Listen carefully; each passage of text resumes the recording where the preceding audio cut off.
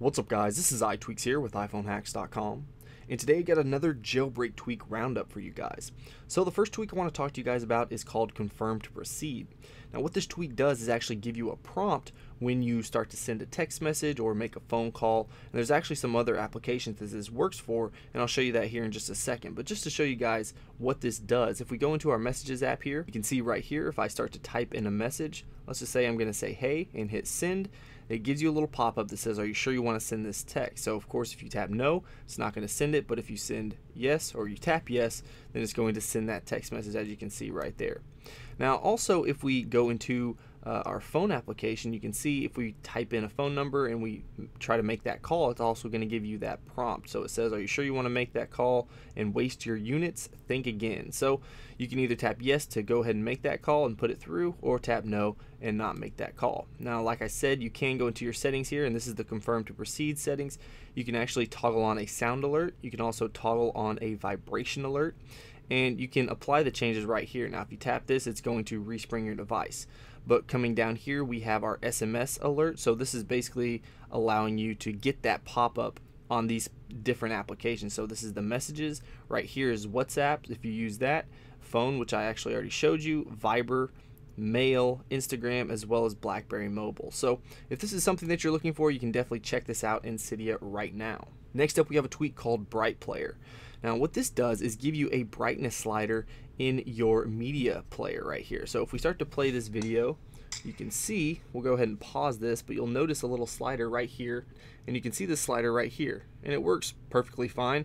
The only bugginess about it is wherever that little knob is to begin with, it actually stays right there. So you can kind of see that that little white knob doesn't move. So that's kind of a little bit of a bug right there, but other than that, it works completely fine, and it's a free tweak. So if you want to check this out, then definitely do so. Next up, if you guys use Viber, then you're going to like this tweak. It's called QuickReplier for Viber. Now this is another add-on, just like QuickReplier for Skype, to Korea. So if you don't have Korea, you will have to download that free tweak and then enable QuickReplier for Viber within the Korea settings. But once you do that, you can see right here, if I receive a message, we can see if we tap on the Viber banner, then you'll notice that we have our quick reply options right here. So we can type in a message and send that. We can add a photo. You can just tap close, or you can tap on the little app icon right up there to actually open up Viber. So again, this is called QuickReplier for Viber, and it's an add-on for Korea. And last but not least, we have a tweak called PrivateSMS7. Now this actually didn't work on my iPhone 5S, so you notice that I've actually changed to my iPhone 5 and it works fine on this.